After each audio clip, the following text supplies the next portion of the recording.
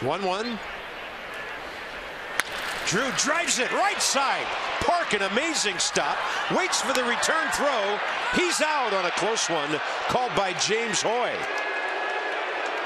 A brilliant double play. Could be a challenge. Turned by the slugger, Byung-Ho Park. Well, Dusty may challenge this. We'll look at it again. What a play by Park. That was first and third, one out. Looked like Drew was safe. Looked like Drew was very safe. Oh, very safe. Dusty's going to win one. He's 0 for 5 or 6 to start the year. He's talking about his press conference after the game yesterday. He says, well, I don't like losing anything.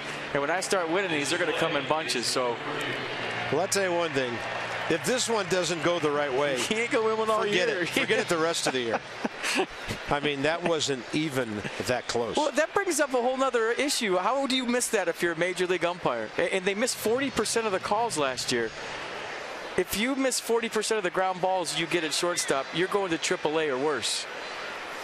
And on your left, James Hoy, who made the call. We talk about the replay and whether they're getting right in New York. There's a bigger issue that umpires are missing way too many calls. There's people's livelihoods, players, coaches that are on the line for these calls, and to be able to not get that one right is inexcusable at the major league level. Sorry. It's about time. Yeah, there's some hard ones down there. He won. You're on the board, Bake. Way to go. Now he gets to do it again later if he needs to. He's finally won one. Price, day off, having fun with the skipper.